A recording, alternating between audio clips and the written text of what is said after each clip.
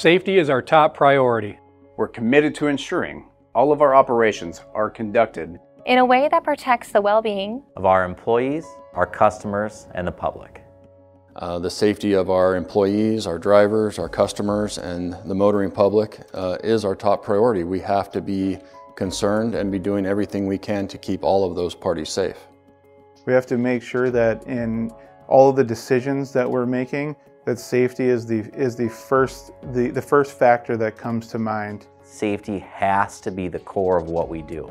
You know, we want our drivers and the drivers around them to get home safely every single day.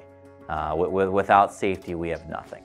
You know, I think it's important to focus on safety in the trucking industry because when you think about it, we have a responsibility to everybody around us to make sure that we are looking out for everybody that's not the same size as we are.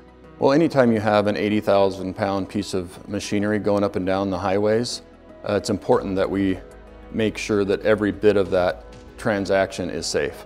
From the hiring of the drivers to the freight that we haul, the equipment that we operate, everything has to have the same goals when it comes to safety so that we can provide a safe service to our customers and to the motoring public. We can all be more mindful of safety by paying attention to our circumstances and making the right response, driving the right speed, and evaluating everything that we encounter out there on the roadway.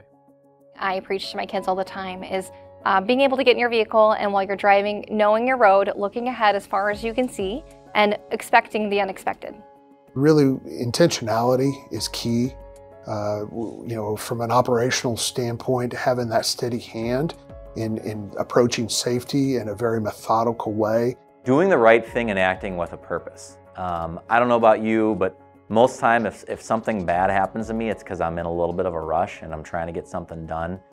So if we're slowing down, acting with a purpose, and recognizing that, you know, no load, getting there 5 minutes before a deadline is worth, you know, speeding or making a bad decision or cutting a corner somewhere.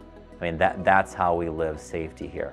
We should each be more mindful of safety by taking a pause before making any decisions that could impact anyone and make sure that we've considered any safety aspects. That can be weather conditions, it can be traffic, anything that could have a negative impact on someone. We need to stop and think about the safety impact to a person before we make a decision.